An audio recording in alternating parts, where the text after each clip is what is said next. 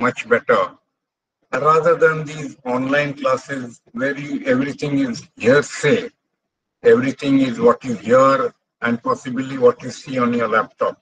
It doesn't make so much of an impression where it comes to absorbing the subject. But if you actually see the machine in front of you, then you will be able to.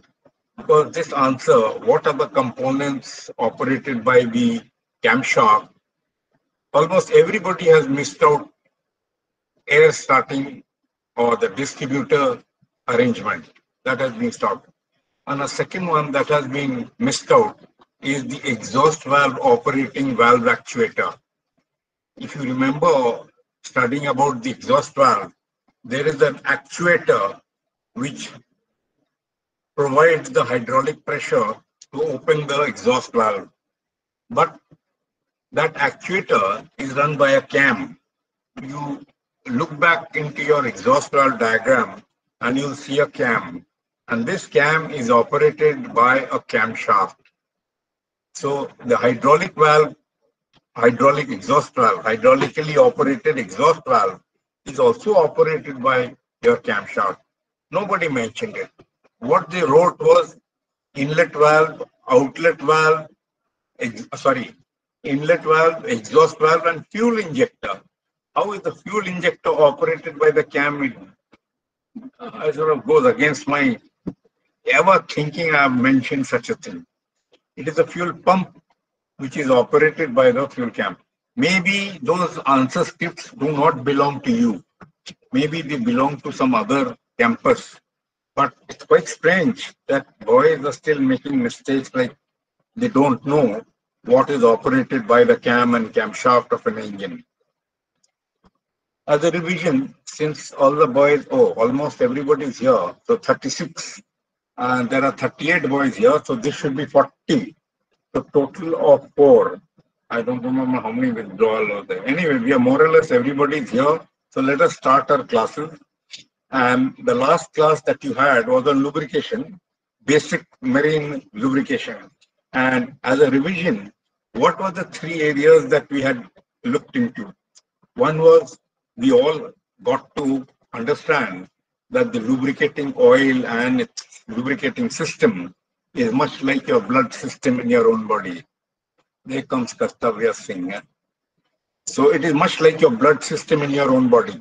So any problem that arises in your own body will be indicated in the blood. And the doctor will tell you to check up or do for a blood test, and he will identify your problems. Similarly, your engines, where they have lubricating oil, that lubricating oil can be considered as their blood and blood system. So if the engine fails, it will be on account of that blood quality being of a poor level. So that is one thing that you learned. The second thing that you learned were what were the functions of the lube oil. I remember there were 7 functions which you need to have at your fingertips. These 7 functions are the functions that can be told by an engineer. But if you ask a layman, what is the purpose of a lubricating oil? He will tell you to lubricate, to reduce friction. And that's all his understanding of a lubricant in a machine exists. You as an engineer will need to state all the 7 functions that a lubricating oil performs in the engine. I am not going to go over them now. You should be able to write it on a piece of paper without referring to your earlier notes. Okay. And the third thing that we learned was the good practices in marine lubricant handling on board the ship. One was use the correct grade or the correct choice of the lubricant for the machine it is intended for. In other words, the main engine oil is not the same as your generator oil, and then generator oil is not the same as your compressor oil. Compressor oil is not the same as your mooring winch oil. So all the machines have their respective lubricating oils, which are completely different from each other. They differ in various ways. Some of them differ chemically, some of them differ physically, some of them differ in their viscosity index, That means the temperatures at which they are responsible for working. So you need to make the correct choice when you're choosing a lubricating oil for a particular machine. You can't afford to make a mistake. You use the wrong quality of oil and you will destroy that machine. This is one. Number two, too much oil in a machine is as bad as too little. There are phone calls coming in. Who's calling? Nobody. Um, Too much oil in a machine is as bad as too little oil. So most machines you will see where they have a container of their own will have a level gauge. So there will be a high level and low level markers to indicate to you how much oil has to be there in that system. See, if you go check the oil in an engine of a car, they have a dipstick. All right. And if you remove the dipstick, at the end of the stick, you will see marks. Two marks are there. These two marks are indicative of the low level and the high level. So your oil level has to be in between. You cannot exceed the high level and you cannot go below the low level. Both ways, it is a damaging factor. So first one is correct choice. Second one is correct feed. That means the quantity of oil you're giving must be of the correct value. Okay. So third good practice is periodic testing of that lubricating oil. You need to take a sample of that oil and send it to the laboratory and to check that everything is in good order, that the oil can continue to be used, or if the report is bad, you will have to change the oil. Apart from this, that oil which you send for testing will also indicate to you the ailments of that particular engine. If some part of the engine is wearing out faster than what it should, it will be indicated in that lubricating oil. So it is a very good means of diagnosis of engine faults. And till today, this procedure is still being used. In spite of all the automation, they still go through oil testing in laboratories. They have very advanced techniques of testing lubricating oils, much like the very advanced techniques of testing your blood in the laboratory. So they can give you a lot of information. All right. The fourth thing that you learned was the main engine lubricating oil system. You need to have that system also at your fingertips. Anytime you're told to draw a lubricating oil diagram of a main engine, you should be able to draw. And the relevant parts of that diagram were, one was a circuit which continued with the lubricator to the tank, lube oil purifier to the tank and back. So it is like the kidney of your own system, blood system. So the lube oil purifier works or functions like a kidney for the main engine. It continuously purifies the oil. As the oil keeps getting dirtied, it keeps getting cleaned out also. See, so similar to our blood system. Okay, let's go back to our, how do I close this? Okay. Let's go back to where we left off. I think page 9. Yeah. Yeah, that's what I was telling you about, the three different directions, the three different circuits. One was lube oil purifier to sump to lube oil purifier. Then the other one was the main lube oil pumps taking oil from the sump, giving it to various places in the engine and coming back. A third one was you could send the oil to the dirty oil tank either through the pump or through the purifier. And once it is there in the dirty oil tank, you can continuously clean that oil in that dirty oil tank. And then once it is cleaned, you can put that oil back into your sump. This is an emergency operation in case the situation makes it so required. All right. Now, the other point is, yes, the turbocharger. The turbocharger has a special arrangement for bearing lubrication. See, when the engine is suddenly stopped, if there is a blackout, your generator fails, obviously everything will stop. Everything means your auxiliary engines will stop, your pumps will stop, your main engine will stop. The only thing that will keep running is your turbocharger rotor, because it is like a freewheeling machine.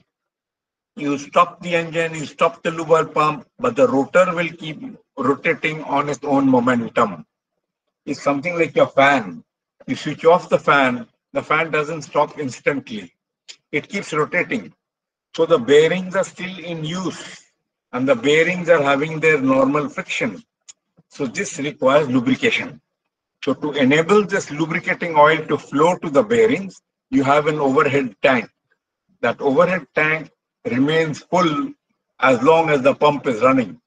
As the pump stops, whatever is left in the tank starts draining out to the bearings of the turbocharger. And that quantity of oil in the tank is more than adequate to keep supply oil to the bearings for about 20 minutes to half an hour. So that takes care of the bearings of the turbocharger. They don't need to run dry.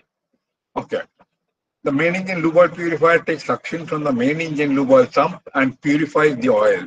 Its feed temperature is maintained around 75 to 80 degrees. I would say 75 to 80 degrees centigrade, as maximum density difference is achieved at that temperature to allow for efficient separation of water and oil, solids and oil, any debris and oil, even carbon and oil. The separation has to be there. So ultimately you get clean oil from one passage and the solid dirt settles inside. The liquid dirt or water is discharged. The engine lube oil must be tested frequently in order to determine whether or not it is fit for service. That is one reason why you send that oil to the laboratory to check whether this oil can be used further or it has to be changed. Samples should be taken from the circulating oil and not directly from the sump tank. In other words, you take a sample which is in continuous circulation, not simply take what is stagnant. Okay. If you have any questions, do not hesitate to put it down in that chat column. So we have 38 boys. So another, I think 2 boys will be withdrawn, isn't it? Let me have a look once. Section C. Paran, are you there? Or Kundan Kumar, who's there? Yes, sir. Okay. How many withdrawn cadets you have in this section? Sir, 2. Oh, that means you've got 100% attendance. Yes, sir. Okay, very good. That's good. So I hope you're absorbing this part of the syllabus well, because it is very, very crucial, not only in terms of your examination, but in terms of you as becoming an engineer, understanding the principles on processes required in a machine. Very, very critical. This particular part of the subject is very critical. Okay, next part what we have is the main engine lube oil sump tank. See, main engine sump is dry. In other words, it does not hold any oil. There is a passage below the sump which leads to a separate tank. And this is only for the main engine. It is not, sir, to allow sufficient separation. Please explain again. Okay. See, once you have the oil heated to a certain temperature, its specific gravity is also reduced. All right. The specific gravity changes take place so that the water and the oil difference is at its maximum. And this helps both to separate in the purifier when there is a centrifugal force applied to the combination. When you have a combination of the two, the water will come to the extreme periphery because its density is much more than the oil. The oil at 75 to 80 degrees centigrade is ideal because that time the specific gravity will be at a much reduced level than what it is at a low temperature. At the same time, you cannot raise the temperature above 80 degrees. Then what happens? Then it will start possibly oxidizing. It will start carbonizing. At the initial stages, and the volatile constituents of the oil will start evaporating. So that is why it is raised to as high a temperature as it can without damaging the lubricating oil. And that helps to reduce the specific gravity of the oil as much as possible in comparison to water. Bigger the difference in the two specific gravities, better the separation. All right. If you heat that oil any further above 80 degrees, then what happens? Then the volatile, it starts more or less evaporating the volatile constituents of the lubricating oil. So that is also damaging. We don't want that to happen. We want to retain the lubricating oil as it is as lubricating oil. But at the same time, we want to have the best separation from the oil and the debris and solids and carbon, whatever is there. Okay, so that helps in making that oil as specific gravity is low. Also, the viscosity is reduced. If the viscosity is reduced, then what happens? The particles which are there in that oil will immediately move out from that low viscous oil. But if that oil is very viscous, then the chances and the restriction to movement of the particles in the oil is much more. That's the whole idea. That is why you need to raise the temperature in the lubricating oil 75 to 80. That is the standard temperature. There will be manufacturers who will say, do not raise it above 70 degrees. Why? Because they have certain chemicals in that oil which may boil off, which may evaporate, which may oxidize, which may get damaged. So you need to follow the manufacturer specifications also when you're using lubricating oils which have certain chemicals in them. Modern lubricating oils has umpteen number of chemicals in them, and they are so advanced in their technology that you need to handle those oils very carefully when it comes to heating. Otherwise, the additives in the oil are what provide some enhanced properties. And those enhanced properties are not available in an ordinary simple mineral oil. So that is why the temperature control in the purifier has become very, very strict in the modern oils. It wasn't so much when in the 70s and 80s we were using pure mineral oil. That means the oil which has been made from the crude oil without any additives in it. It was pure mineral oil. And that pure mineral oil was being used in the crankcase. But now that pure mineral oil also has anti-oxidation additives, it has anti-corrosion additives, and these are very, very complex chemicals. And I will give you this chart of chemicals that are there, but you don't need to learn it. It is only to give you an awareness how much technology improvement has come into lubricating oils. Enormous. And that is why your engines of today are capable of giving more and more and more power for the same size of the engine.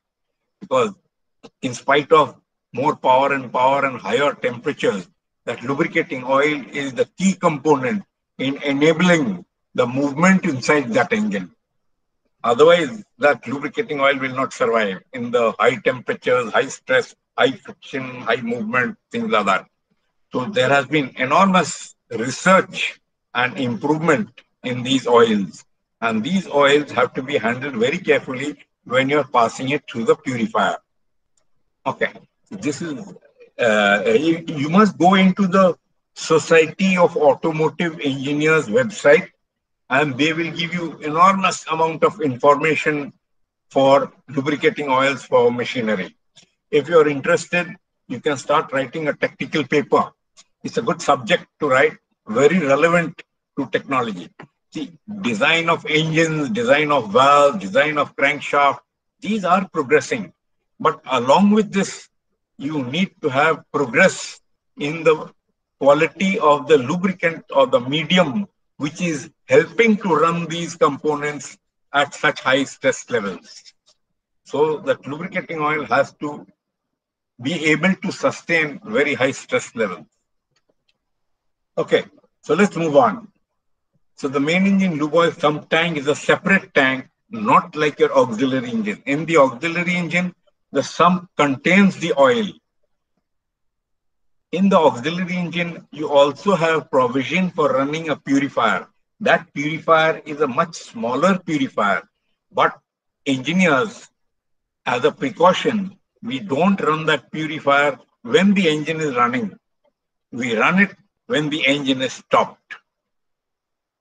There have been very frequent cases of that overflow of that lube oil purifier, and ultimately 300 liters of oil can vanish in 2 minutes.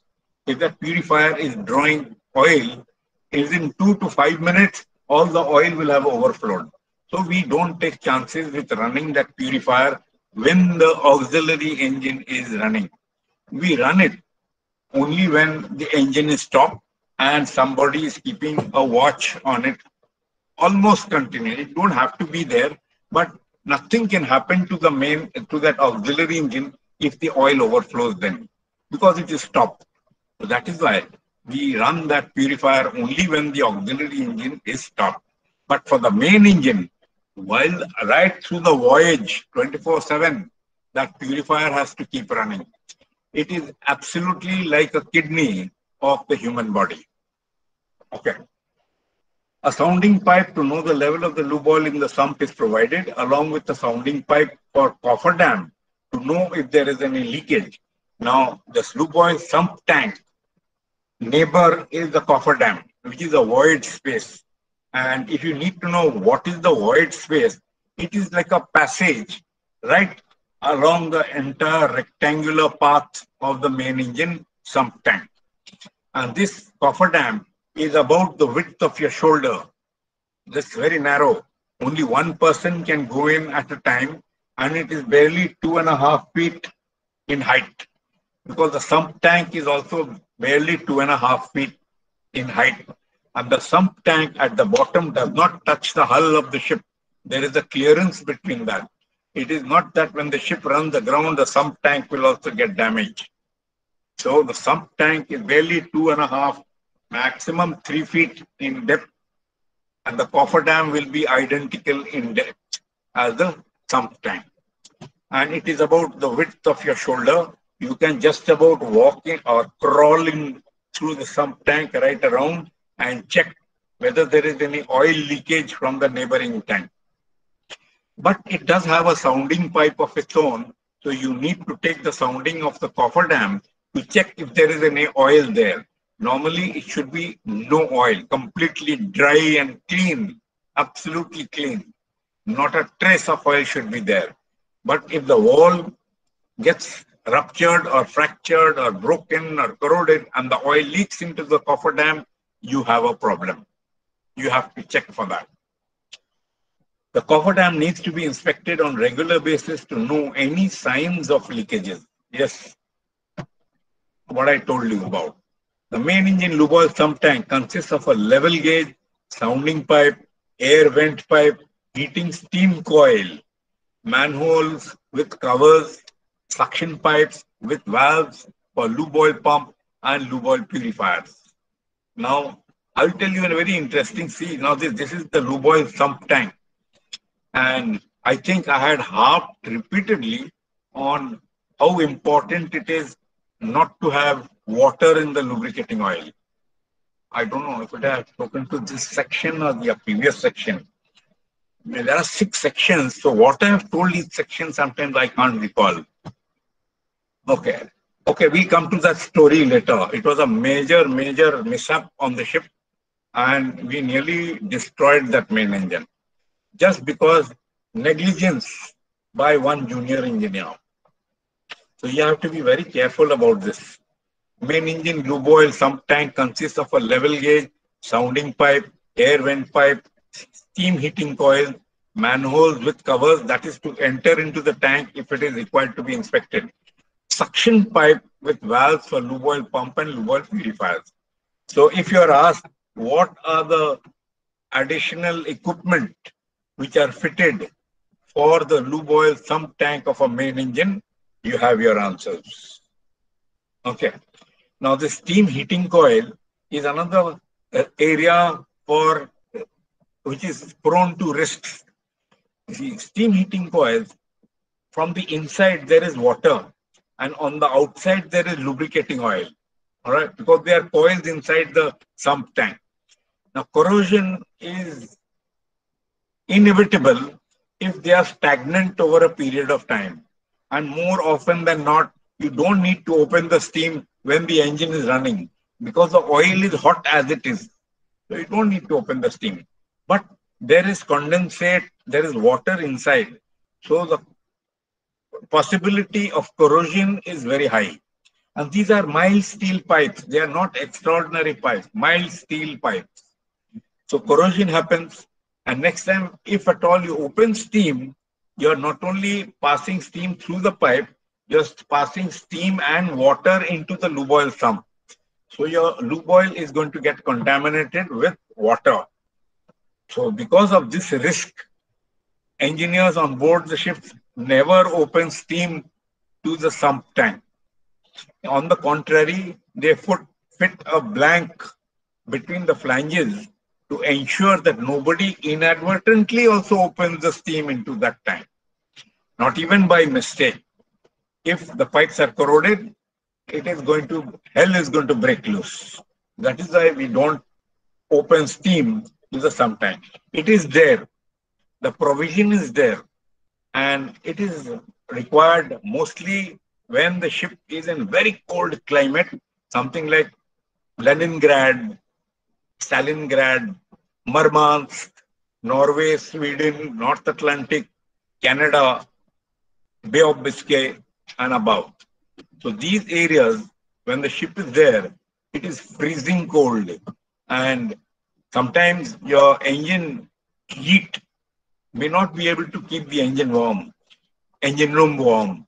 And you will find yourself wearing jackets inside the engine room in places like North Atlantic, Norway, Sweden, these areas.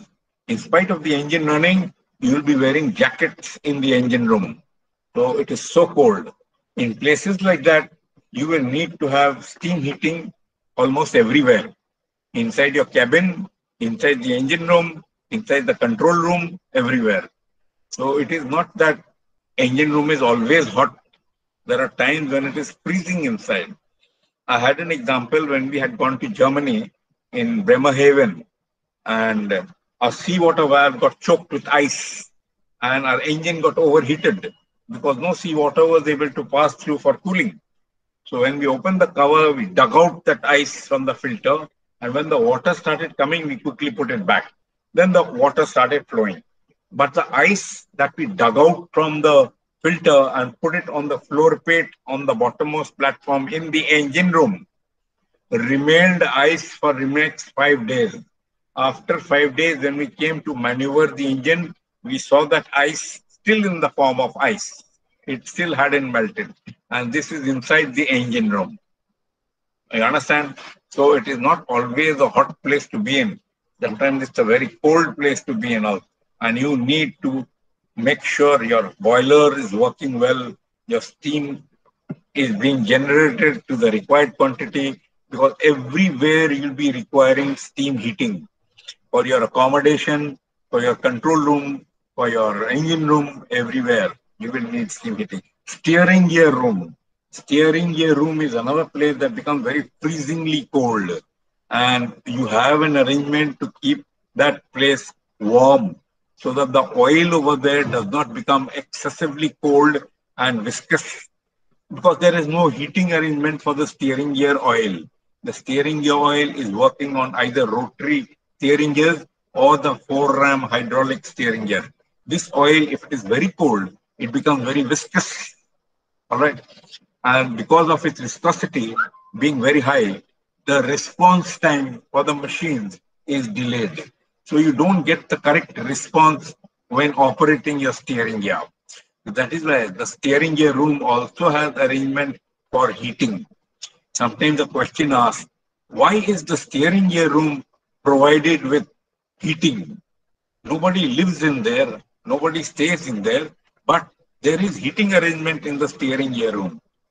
So the reason is to keep the oil which operates the steering gear warm as possible, to ensure good response of the steering gear when the viscosity is within certain limits. Okay, but we have gone out of our topic. Okay, the main lube oil sump. Okay, this is the main lube oil, about the main lube oil sump. I hope the fellows are finding it a little interesting. I don't want to only simply repeat what is there in the plates. I want to tell you interesting situations that happen on the ship. So you are having some idea of what you can expect on the ship. So it makes a big difference to be a little aware. Now, the turbocharger lubricating oil system. The turbocharger bearing lubricating oil system can be completely separate from the main engine lube oil system, or it can be fed through the main engine lubricating oil system. That means it can have its own containers at the bearings for lubricating the bearings, or it can have the lube oil system from the main engine like the one I showed you. Like the one I showed you in that earlier diagram of the main engine lube oil system. Okay. And it depends on the design. I've been on both, and I will say it is 50-50. About 50% of the ships I've been on, they have got the main engine lube oil system, and 50% of them have got their own containers. And these containers have to be frequently changed after every 500 hours or so, especially the turbine side. The oil on the turbine side, it gets oxidized very quickly. Why? Because it is exposed to much higher temperature. The exhaust gases pass through the turbine, but on the blower side, if the temperature is not so high, so the oil lasts much longer. In the turbine side, the oil gets darkened, it becomes dark color. So it is actually getting oxidized and it becomes thicker. So we need to change that oil every 500 hours. That oil, when we remove, it goes into the sludge tank. That is the catch in today's world. In today's modern world, what do you do with the old oil? Similarly, when you change the oil of an engine, what do you do with that oil? In my time, we used to take out that oil and put it in the double bottom tank with the heavy oil. All right. Now, 500 tons, 500 tons of heavy oil and 300 liters of lube oil did not make much of a damage to the main engine oil, to the heavy oil, because that oil is now going to pass through the purifier. So if there is any dirt in that lubricating oil, it will get separated in the heavy oil purifier. So we used to use the waste lube oil in the heavy oil and burn it in the main engine, and everything was fine. Today, that is banned. You cannot mix your waste lube oil in your heavy oil. Earlier, we could do it, and it is a very convenient way of getting rid of unwanted oil. Understand? 300 liters of oil every 3,000 hours from the generator has to be changed. Now we take out that oil, and what do we do with it? So we used to put it into the double bottom tank having heavy oil. That heavy oil is to mix with the lube oil, and then ultimately we used to pump it to the settling tank. Settling tank is to drain out whatever sludge and water was there, and then pass it through the heavy oil purifier. The purifier is to clean up that oil and put it into the service tank. So 300 liters of lubricating oil in 500 tons of heavy oil made no distinction. In fact, the lubricating oil has having a much higher calorific value than the heavy oil. But 300 liters doesn't make a difference. But it was a very convenient way of getting rid of waste lube oil. Similarly, for the turbocharger, every 500 hours, you have to remove 2-3 liters of that oil. And then what do you do with it? You have to put it into the sludge tank. There also, that oil could have been put with the heavy oil and burnt out with the main engine or with the boiler. When you're firing the boiler, you simply need heat. So it is not extraordinary performance of the boiler that is affected. You can burn that fuel as fuel for combustion chamber in the boiler and generate steam. So we could use that. But today's world, it is banned. You cannot do that. At least not for main engine heavy oil. Why? I told you some time back that lubricating oils in today's world are highly evolved. Evolved meaning they are capable of doing much more than what an ordinary lubricating oil can do. How can they do it? Because they have a lot of chemicals in them and very complex chemicals.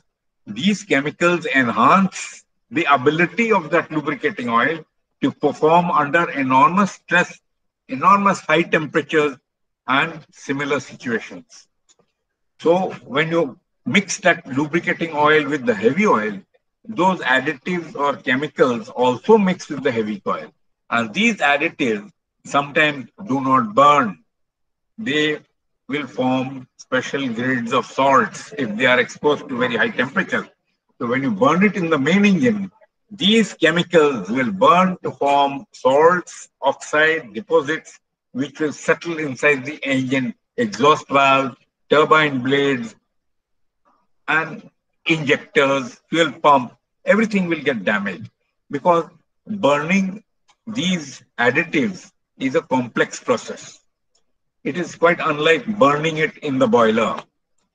So in the boiler also, if you burn it on the combustion chamber, possibly on the burner nozzle, deposits can take place from these additives, from these chemicals. And ultimately, they'll go about damaging your equipment. So you cannot use waste lube oil into your heavy oil. All right. This is normally a question asked of you in your oral. You will not find a question like this coming in your written exams, but in your oral exam, you will come. How will you get rid of your waste lube oil from your auxiliary engine, your gearboxes, your turbocharger, if at all they have a separate lubricating oil?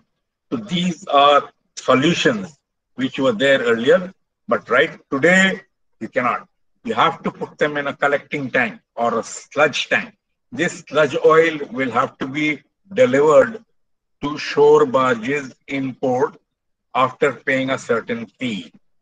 So it has become very, very strict about getting rid of waste lube oil or waste fuel oil or sludge. It has to be given to shore barges, for which you have to make a very substantial payment. So it has become an added expenditure for the ship owner. Okay. So the diagram which I had given to you, it showed provide lube oil to the turbocharger when the engine is stopped, but the lube oil pumps are running. It consists of an overhead tank filled with oil from lube oil pumps. A pipe from the bottom of the tank with an orifice plate leads to the turbocharger bearings and thereafter to the sump tank. The orifice plate allows flow at a lesser rate than the filling pipe. Thus, an overflow outlet pipe at the top allows the excess oil collected to return to the sump tank. As the rotor of the turbocharger continues to rotate for some time, even after the engine is stopped, it requires oil for the bearings. I hope this is one concept that is very, very clear to you. The oil tank ensures this even if the engine and pump have stopped or tripped inadvertently.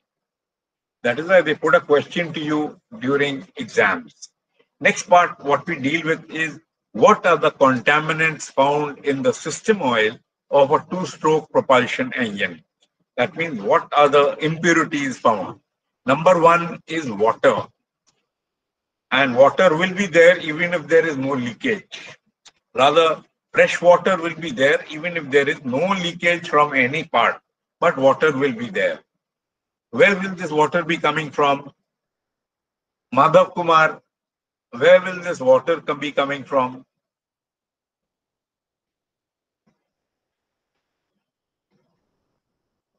Madhav Kumar has gone into hibernation. Yes, sir. Where in your lube oil sump, there will always be little water in spite of there being no leakage from any of the components. Where does this water come from? Make a guess. I don't expect you to be giving a chief engineer's answer because this is a learning process. So we need to get doubts cleared. We need to make mistakes and then we need to correct those mistakes. So it doesn't matter what your answer is, but what do you feel? Where do you think this water is coming from? Sir, from heat exchangers. From detects. Heat exchangers, sir. No, no, no, no, not from the heat exchangers, because just now I So told from you. the condensation of air. Ah, there you are, right? Absolutely right. That's good. That's good. It is coming from the condensation of air. You see, our ships, when they travel along the equatorial belt of the globe, it is very humid, very humid. In fact, every time you go to the engine room and you come up after 4 hours, you find your whole boiler suit is wet. It is absolutely wet. And if you're working, you can come out with the boiler suit and squeeze out the sweat from it. It becomes so wet. If the humidity levels are so high in some parts of the globe, and over time you'll get used to it. No big deal. So this air which is there in the engine room is also very humid. So when there is sudden cooling, either the oil comes into the tank, because the tank is also getting partly cooled from the hull. So when the hot comes into the colder tank, there is some condensation of the air that is around it. So this condensed water or vapor from the air comes into the tank as water. That is why I keep harping that if your ship or engine is stopped for a long period of time, you might be warming it up and keeping it warm, etc. The sump tank will always get accumulated water. And before you start your lube oil pump, it is very, very crucial to start your lube oil purifier. Moment you come to the engine to start the engine, first thing you must start is the lube oil purifier.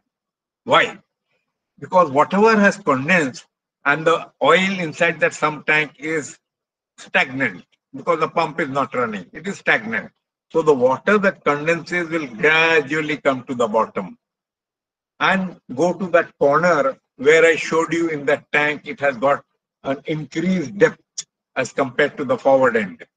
So the bell mouth suction pipe of the purifier is right there. And the first thing that it will pick up from the tank is that water. So that is why it is crucial to run the purifier first and then observe the purifier whether it is delivering oil or it is delivering water. So initially there will be some water coming out, which is a blessing. And once the water stops coming, you know that the water has been removed. And next you will see the flow of the oil coming in satisfactorily. It is passing through the heater and then again going back into the tank. So the entire sump tank oil gets heated gradually. After 2-3 hours of running of your lube oil purifier, you can start your lube oil pump. That is the time your pump will draw only oil and not water. So that only oil is circulated through the engine and no water. If by chance there is water in the sump and you come and start the lube oil pump first, what will happen? There is every chance of water and oil both being drawn and circulated through the engine. And that will form an emulsion. It will damage your lube oil, it will damage your engine. So it is very crucial to ensure that there is no water in the sump by operating your lube oil purifier first and foremost before starting lube oil pump or engine. Of course, you can't start the engine unless you start the lube oil pump. But before starting lube oil pump, start the lube oil purifier. Remember this all your life till your chief engineer and beyond. Then you will see your engine will be in a good health at all times. Okay, so water can be seawater also. This seawater, where will it come from? Madhav? Sir, Where does the seawater come from? Sir, heating steam coil leakage, sir. Heating steam quality. Steam is not made out of seawater. Steam is made out of fresh water. You don't put seawater in the boiler. Steam heating coils will have fresh water. I'm asking you, where does the seawater come into main engine sump from? Do a little thinking. I'm not insisting that you give me the correct answer. I want to discuss with you, because one of the reasons is that if I only keep talking, I start feeling sleepy. I need to have a conversation with you. I need to have an interactive session with you. That is why I hate these online classes. I'd rather be in class with you where I can actually interact with you, tell you a few stories about on the ship, and be able to make it much more interesting and interactive. Here in front of a laptop, I can't see any one of you. I'm just talking. You must be also getting fed up. So I need that conversation with you, even if it is whatever you say is not right, doesn't matter. So I need to have that conversation. So tell me, where does the seawater come from? Try again. Sir, leaking jacket water. No, leaking jacket water is also fresh water. You tell me the two places first where seawater is used for cooling.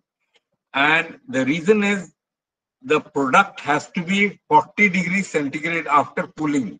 One is the lubricating oil. All right. Number two is the air, which is coming from the turbocharger, from the blower rather. From the blower, when it enters the cooler, it is around 130 degrees centigrade. So to bring that air temperature from 130 to 40 degrees, you need something colder than 40 degrees centigrade, isn't it? So you use seawater. Seawater at the maximum is about 31 degrees centigrade. So the 31 degrees centigrade is used to cool air which is coming at 90 degrees centigrade. So that is how you get 40 degrees air after the cooler. And that air is fed into the engine.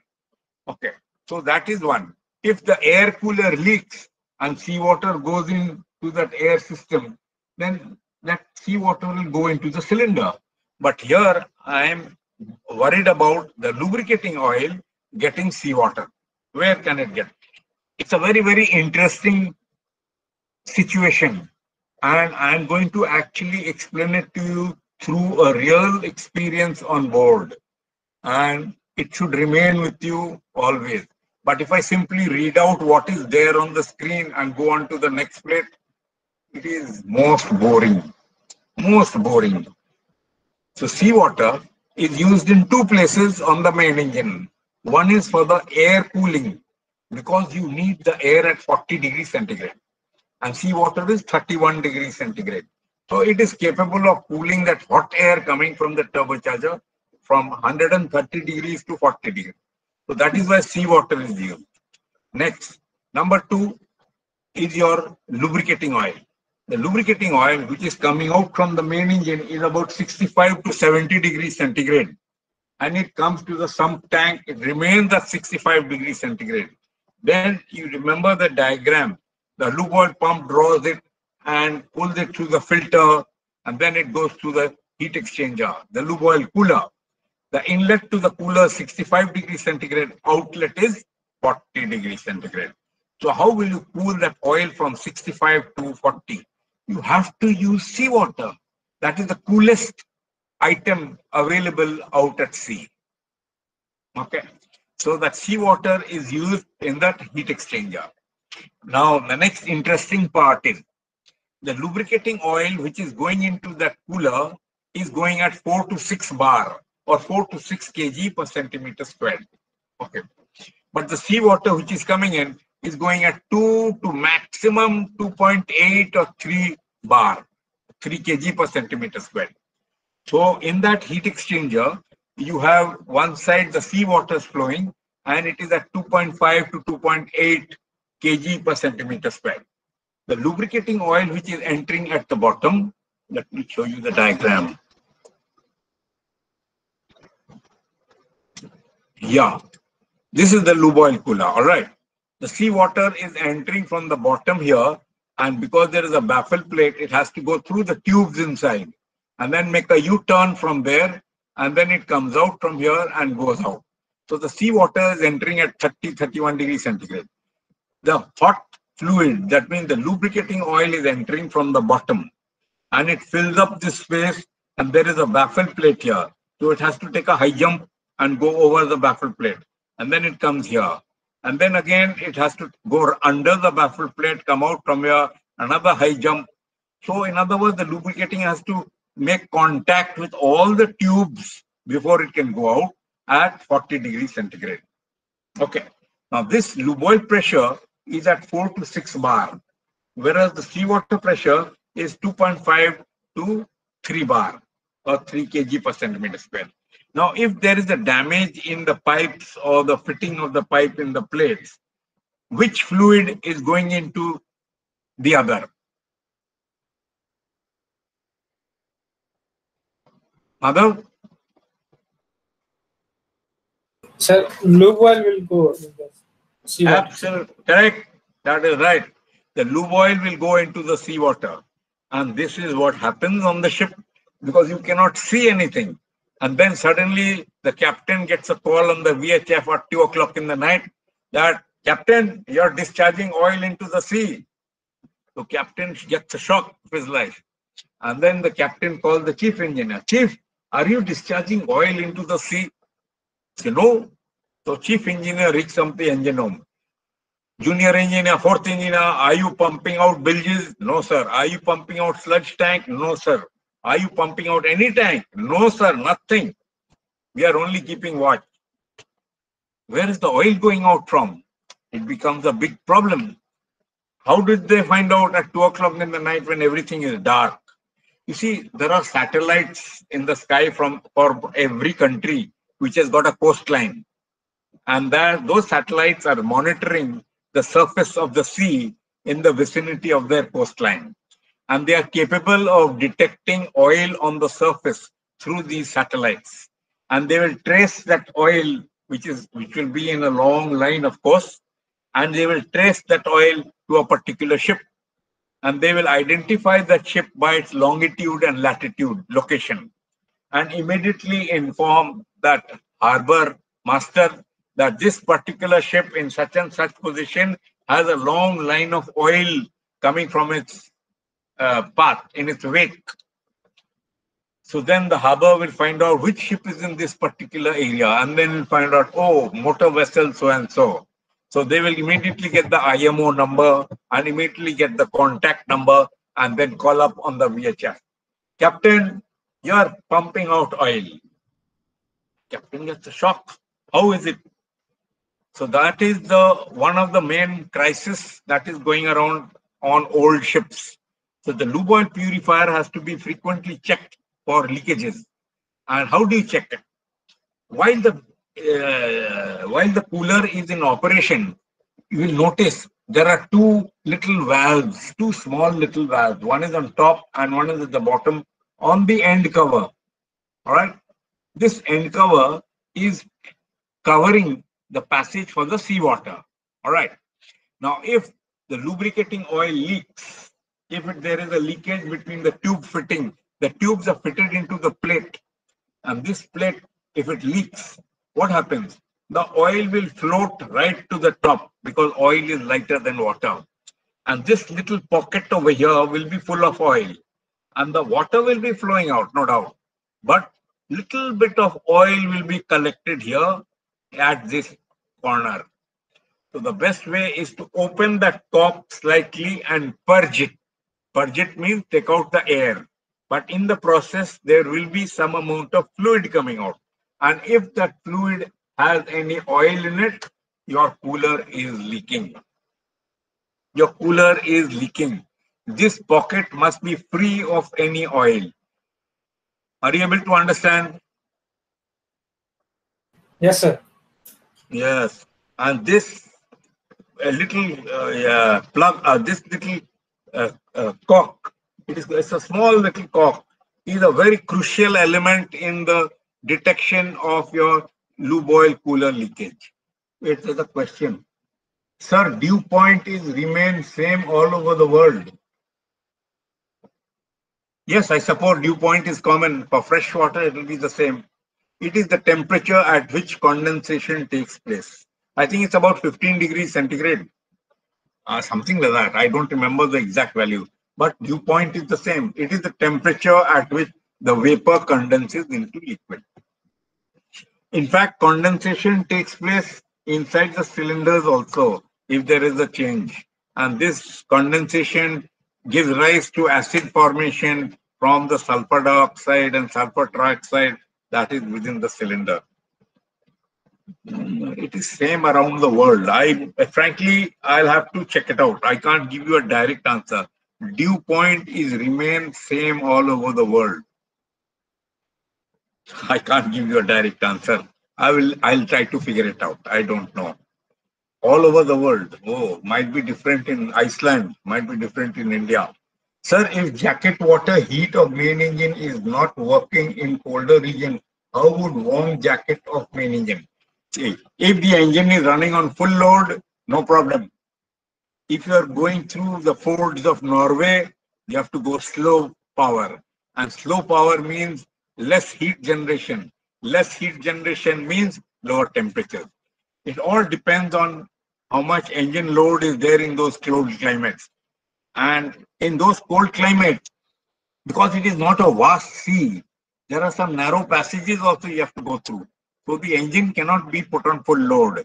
If the engine is put on full load, means more heat generation and it is much easier.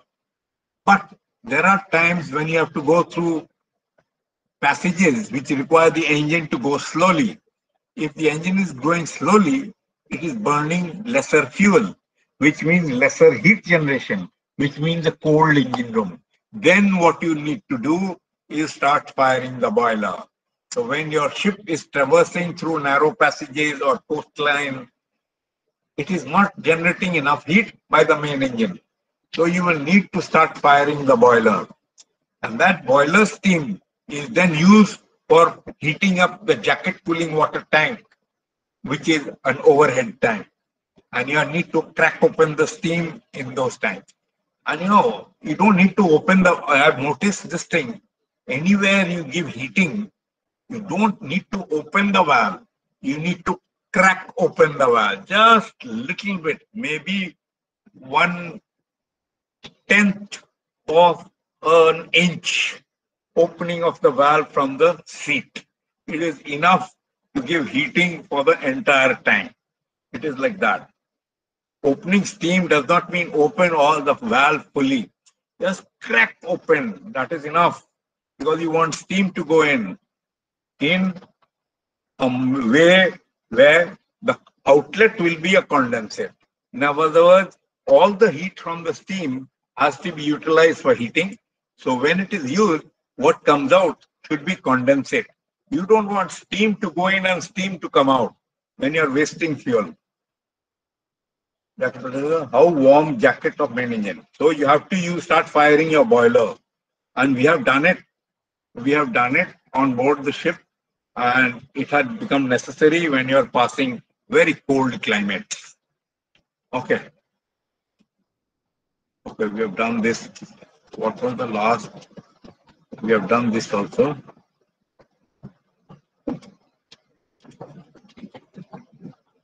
Yeah, this was the one. So your seawater can come into your lubricating oil system. But how? Because the pressure of lube oil is 4 bar and pressure of steam is 2. Now pay attention to this. When your ship has come into harbor, it has stopped. Engine has stopped. Okay. After about half an hour, you stop your lube oil pump. Half an hour to 45 minutes, you stop your lube oil pump. You never shut off your lube oil pump as soon as the engine has shut down. You have to keep your lube oil pump running because the components inside the engine are still very hot. So that lube oil is used for cooling and that lube oil goes into the sump. So once you stop your lube oil pump, what is the pressure? 0. The lube oil pressure then is 0. And it is no problem because your engine has been shut down. You switch off your seawater pump also, and main seawater pump has to be switched on. But your auxiliary engines are running. For them, seawater is necessary for cooling the cooling water, which is used for cooling those generators. So you have to start your harbor seawater pump. Harbor seawater pump, main seawater pump, ballast pump, fire pump.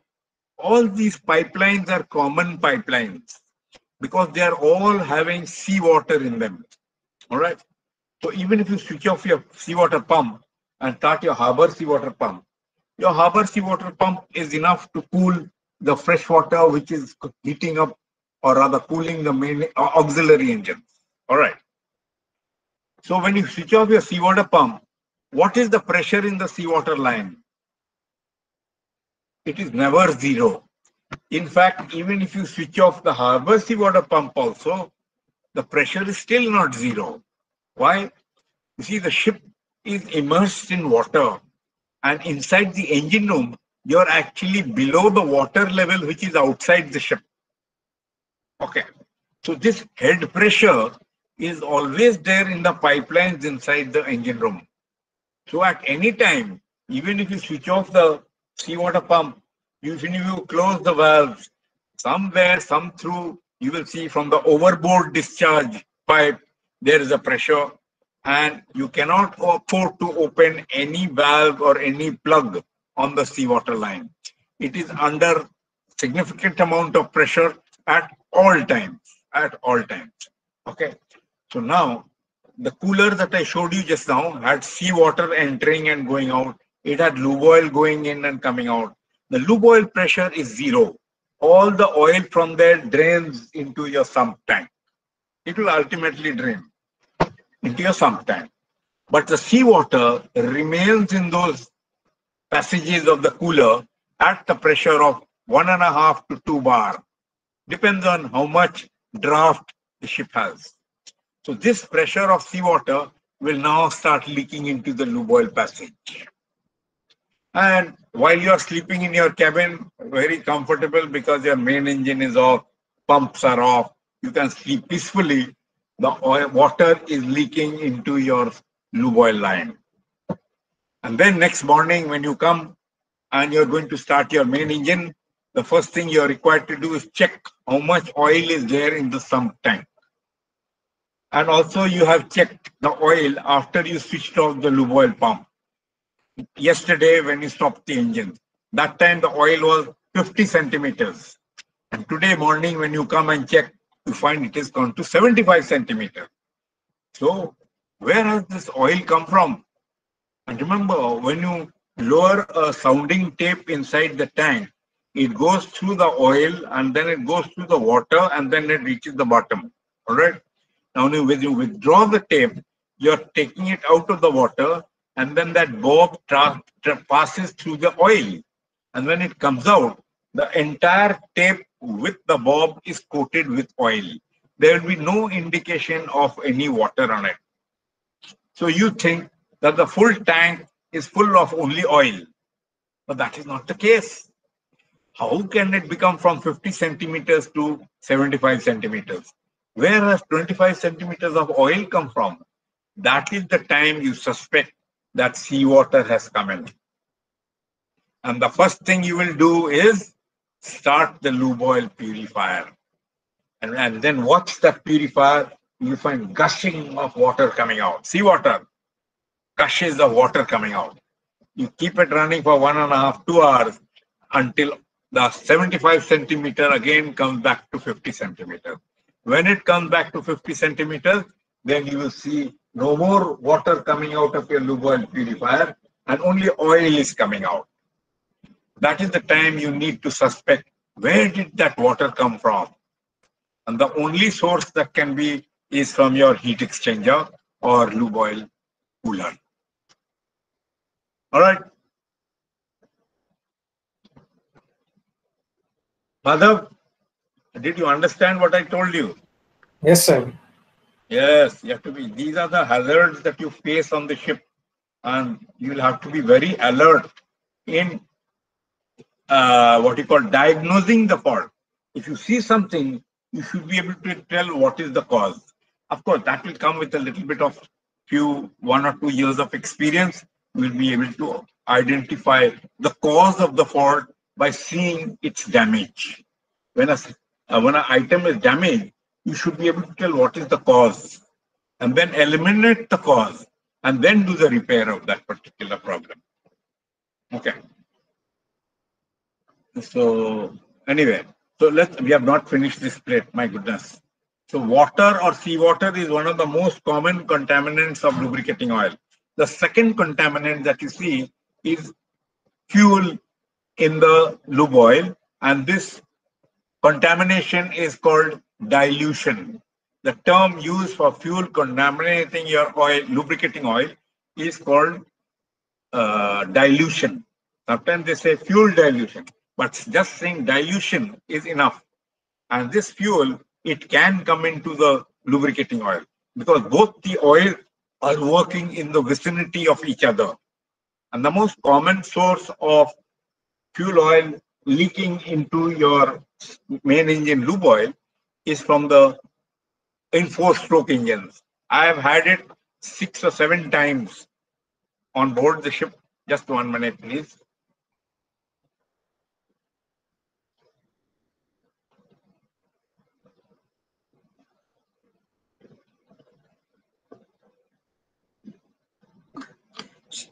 Most common place for fuel oil going into your engine is in the 4-stroke auxiliary engines.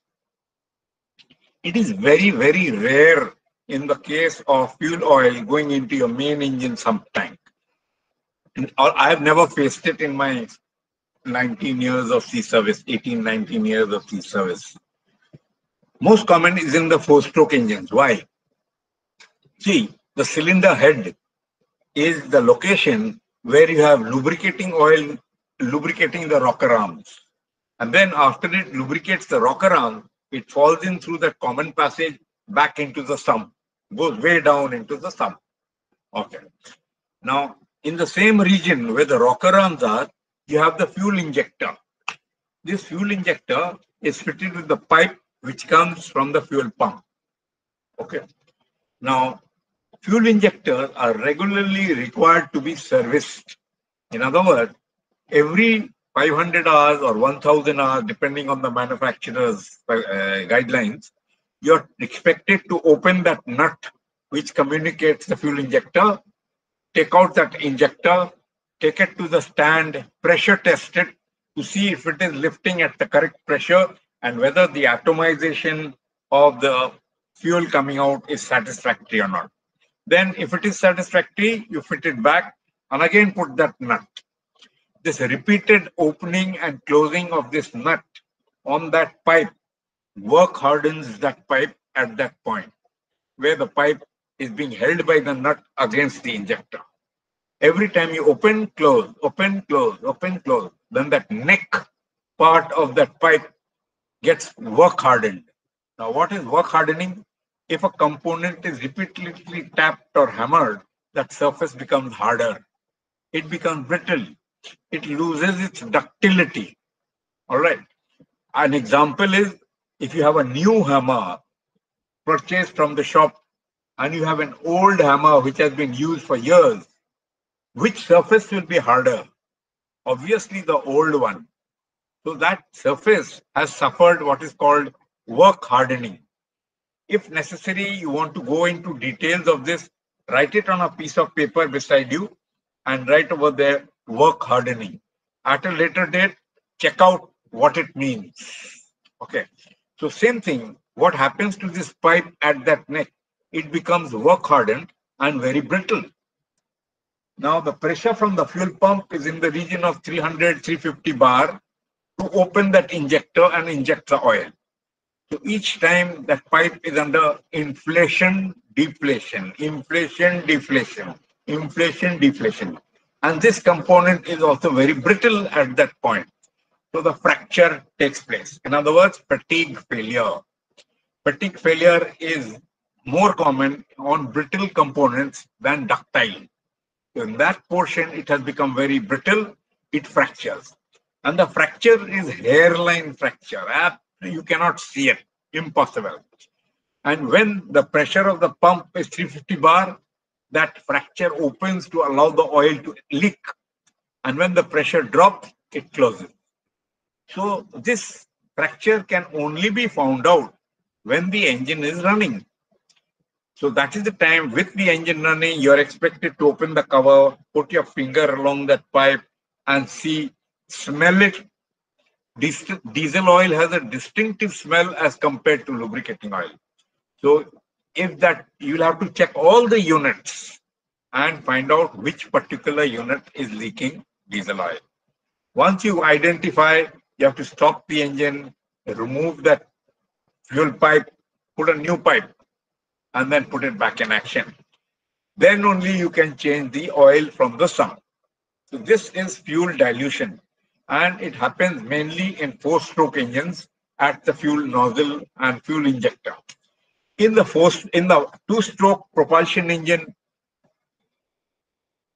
the crankcase oil is different from cylinder heads. It does not happen. What can happen and how fuel can still come into the sump is at the fuel pump.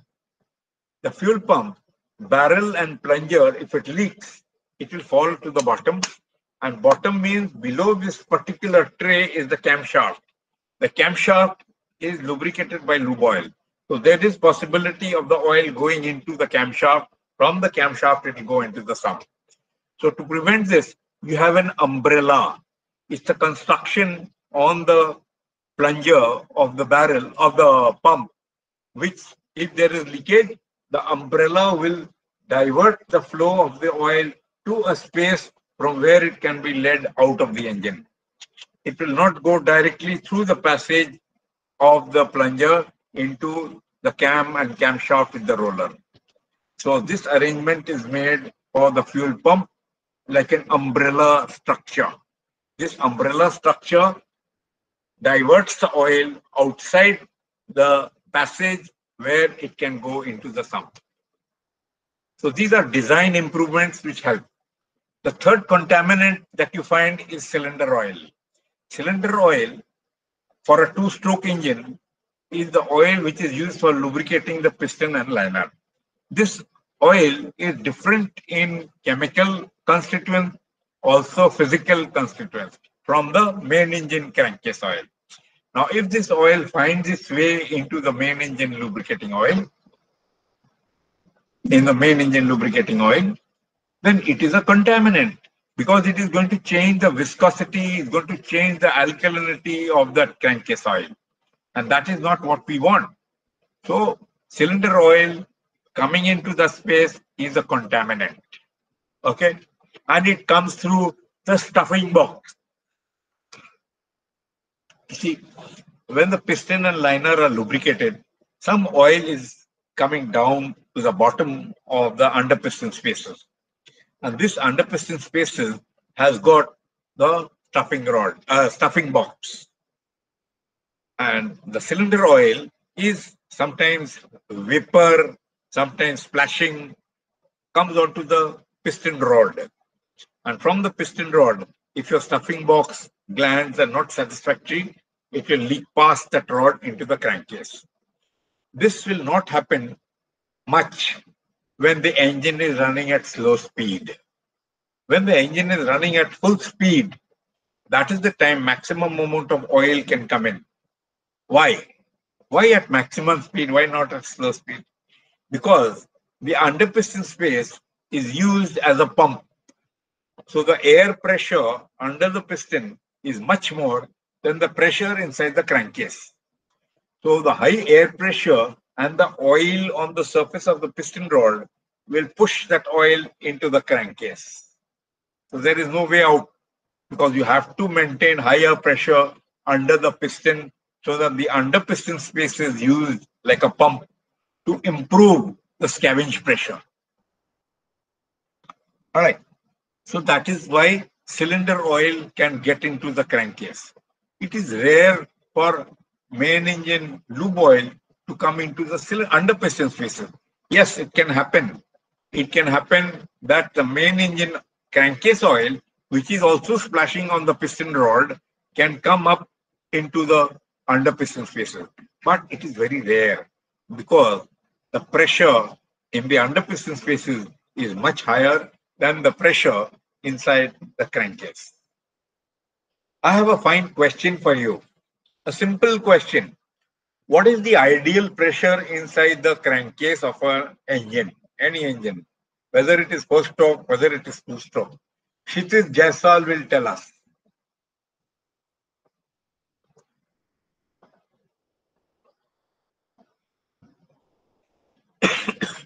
Jaiswal? What is the pressure inside the crankcase of an engine?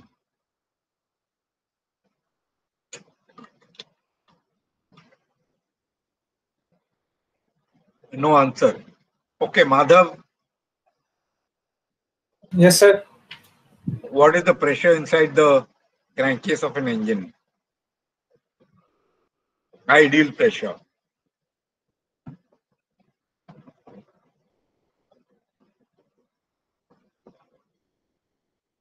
See, if you all Sir, don't respond, I get bored. I stay interested because you are interested.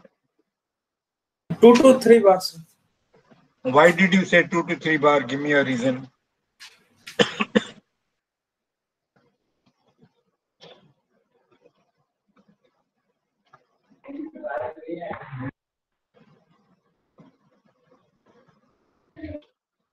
Sir, it would be minimum 5 to 6 bar.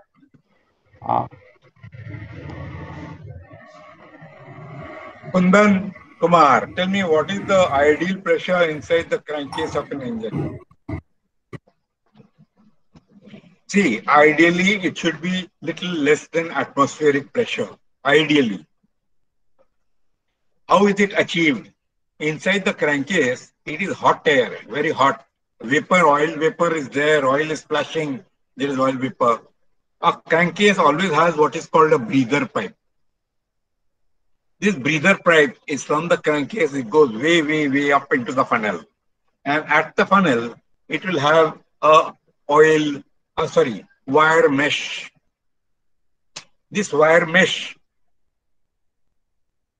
is like a demister. A demister is an obstruction in the flow of a liquid, but it allows flow of a vapor or a gas. Okay. So this demister is like a wire mesh. It stops any oil particles from going out. It helps to trap it. And if a lot of them are trapped, it goes back into the crankcase. But it allows the air to come out into the spaces. So hot air always flows upwards. All right.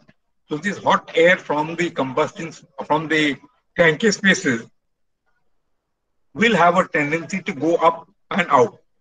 So this flow of air continuous helps to keep the pressure in the crankcase low. How low? Marginally below atmospheric pressure. Now, what was I talking about? Yeah. So cylinder oil has a tendency to come into the crankcase because the crankcase is always maintained at a low pressure.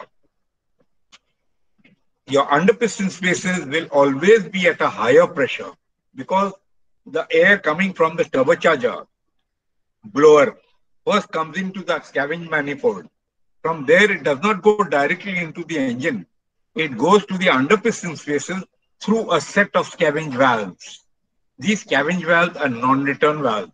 They allow flow through only one direction. When the piston goes up, that air goes into the space under the piston. When the piston goes down, that air is compressed and it goes through another set of valves to another part of the scavenge manifold, which is led directly to the scavenge ports or inlet ports to the engine. So it is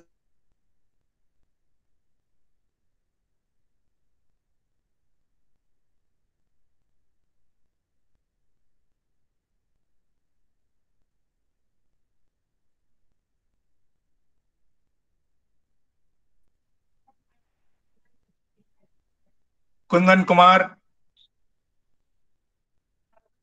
No class, finished.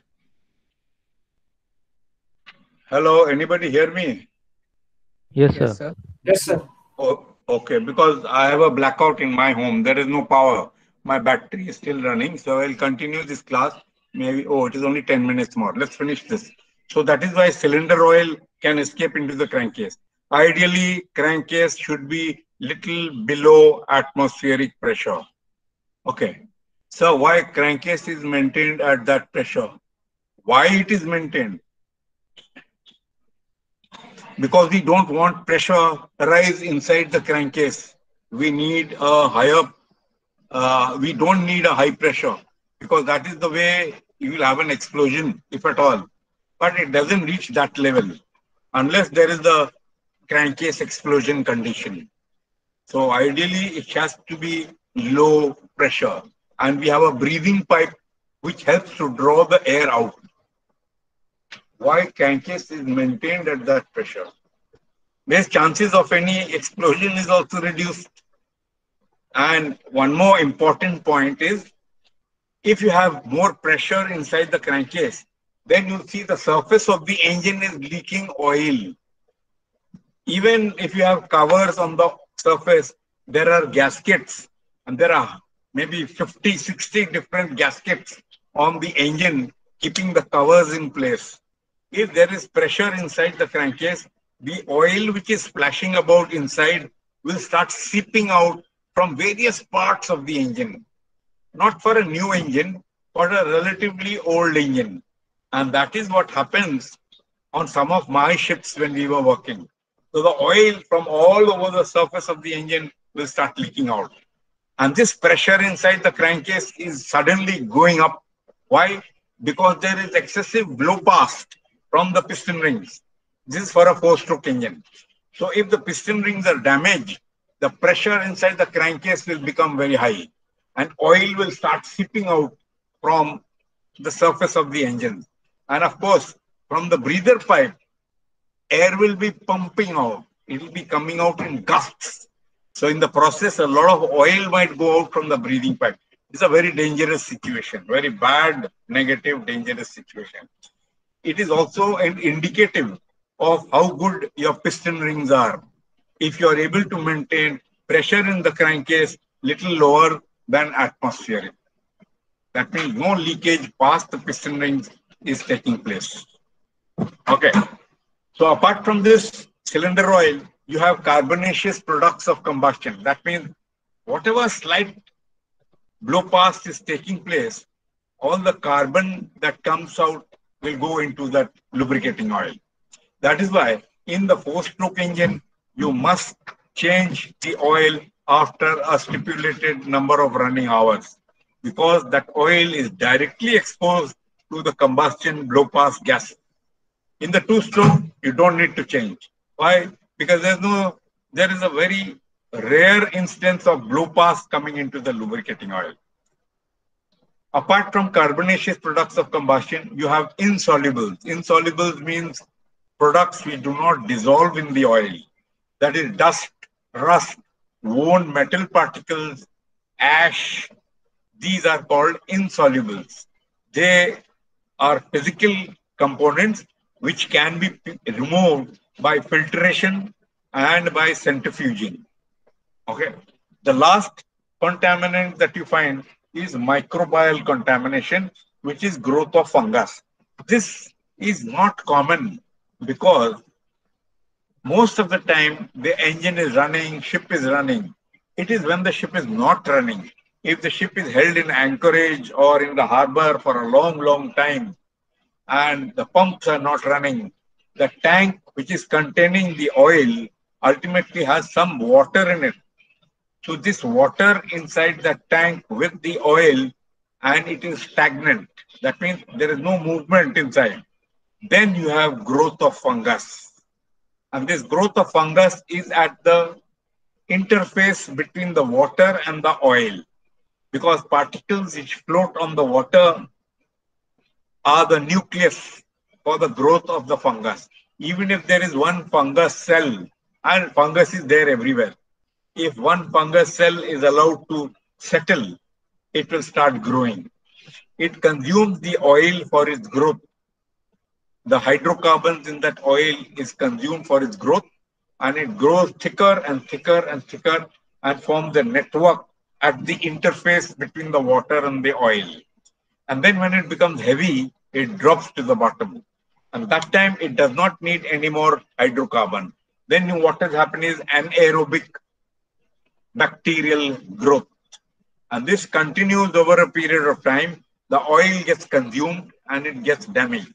And then the sludge formation at the bottom becomes very heavy, enormous amount, and the oil is destroyed. When you clean the tanks, you will get the smell very distinctively of what rotten eggs are like. This sludge is now full of hydrogen sulfide, or hydrogen sulfide gas will come out from this sludge if it is cleaned. So tank cleaning becomes necessary in tanks where the oil has got microbial. The oil itself becomes slimy. You know what is slimy?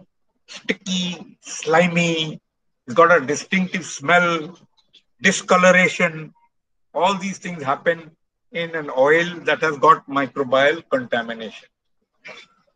Okay, so these are the 6 basic contaminants found in the lubricating oil. Contamination of lubricating oil by water. What are the causes? Leakages from cylinder cooling water system. Yes, it is possible if there is a major problem. For normal leakages, the design is such that if the sealing rings leak for the water, the passages are led out of the engine. So any water that leaks past the sealing is led out of the engine and it will not go into the crankcase. That's all. Right. Same thing with piston cooling water system.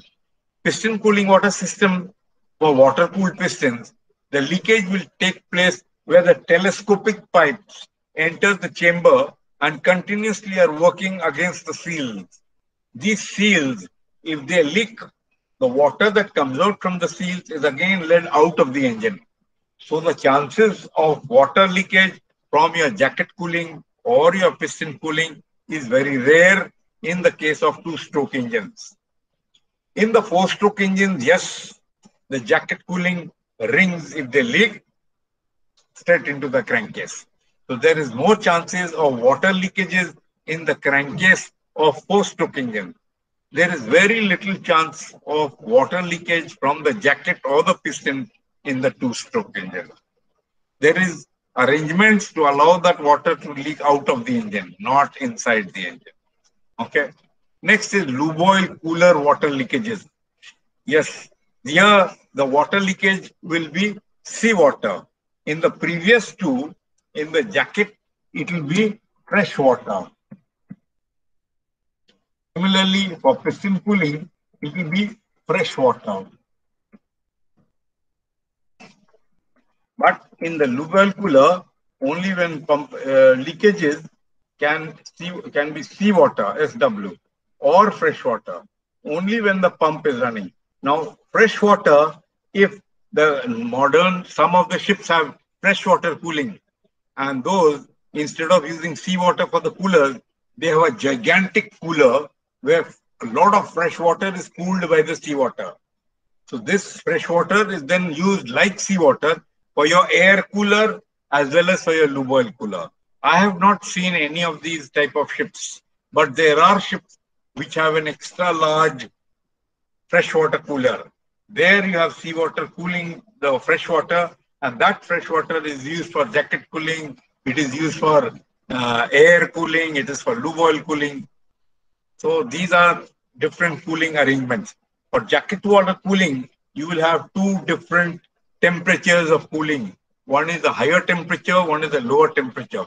It's a little more complicated, but we'll come to that much later. So these are the sources of lube oil cooler. Next is leakages from sump tank heating coils. Just now I told you that some of the sump tanks, they have steam heating coils. And if the steam heating coils are leaking, then when you open steam, it will leak the water directly into the oil. The most common place where you will get water contamination is from the lube oil purifier. See, lube oil purifier is working on a very thin margin. If the gravity disk that you choose is incorrect, it will either cause the water to go into the lubricating oil or the lubricating oil going out or overflowing into the water side. So the engineers don't want to lose the oil. So they don't want the oil to go out in the water side. So they choose a gravity disk which is such that little water may go into the lube oil, but oil must not go out of the water side. So when the temperature change takes place, there is possibility of water going into the lube oil side. It is basically choosing the correct gravity disk and maintaining the temperature of that lubricating oil at the purifier, which will give you the most efficient water removing process from the crankcase oil. This last point is very, very important. I hope you will remember it. Okay. So as of now, we'll keep it to this, or shall we go into the other one? Okay, let us read this also. 14. Page 14 will be the last page for your class today. What are the effects of water contamination? The effects of water contamination is acid formation in the lube oil for the trunk type of piston engine. You see, a lot of combustion gas, some amount of combustion gases blow past into the spaces. These gases are acidic in nature. And now then if you provide water, then these acidic gases with the water will form acid and thereby start corroding components within that engine. The bearings will get corroded, the shafts will get pitting marks, and all parts which are exposed to that acidic oil will have corrosion. Reduction in cooling efficiency.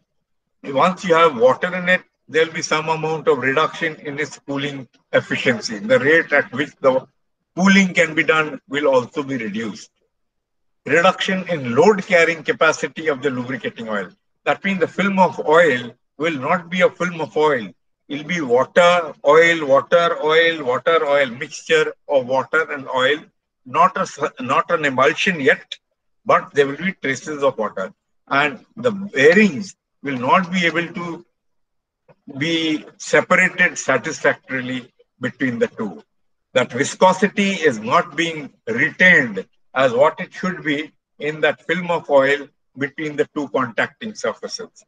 So that is why you have a reduction in the load carrying capacity of the lubricating oil.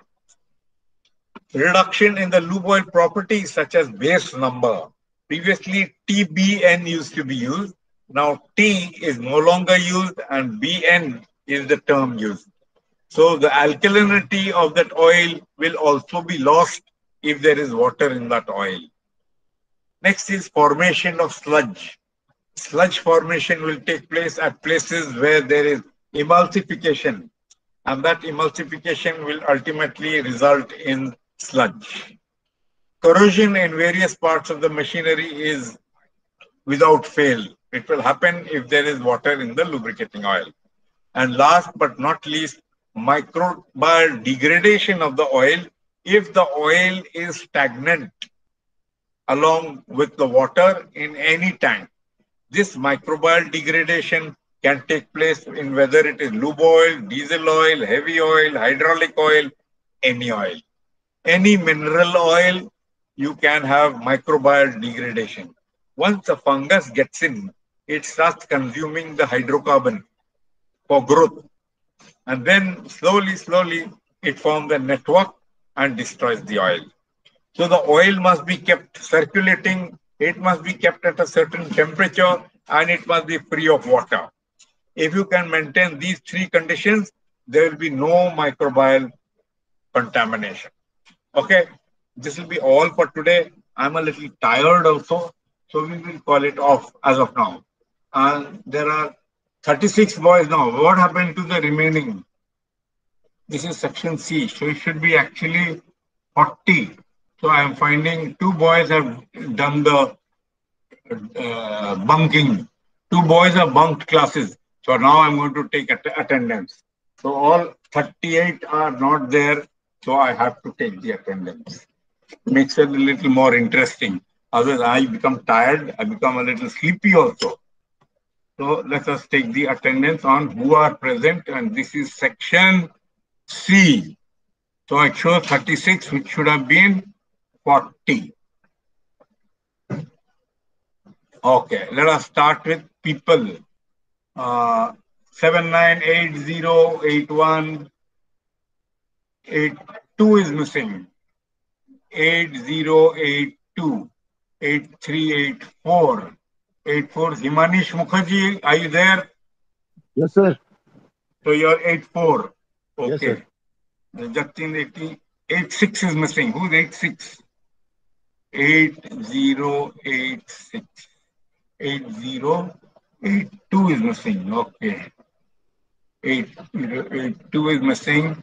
86 is missing. 88. Jayant Kumar Burai, are you 8089? 8090, sir. Oh, so the 89 is missing. 8089 is missing. 9192 is missing again. Sir, 89 809. is withdrawn. Sorry, Sir, eight, withdrawn. Never. Okay, it doesn't sir, matter because when I start putting the attendance, withdrawn is already marked, so that is no problem.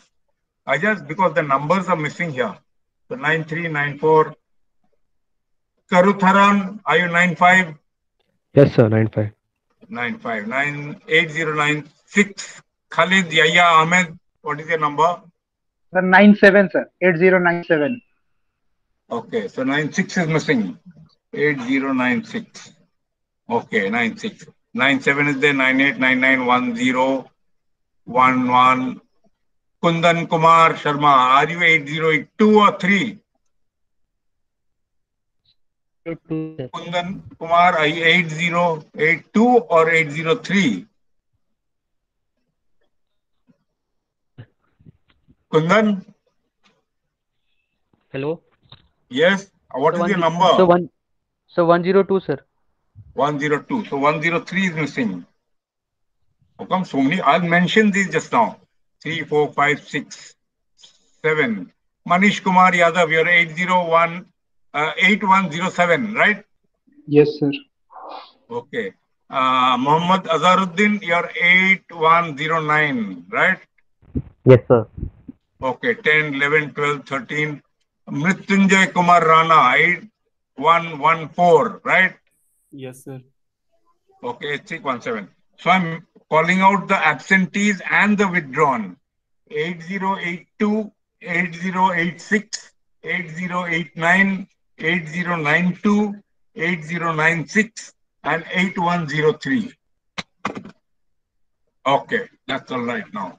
So I've got you guys. So just looking at that number is not enough, huh? Okay, that will be all for today. Follow up. And regarding, there has been a word from Tom Shipping. And Tom Shipping has asked for a list of 30 cadets. And I think director will want to see that list, and possibly there will be a screening list.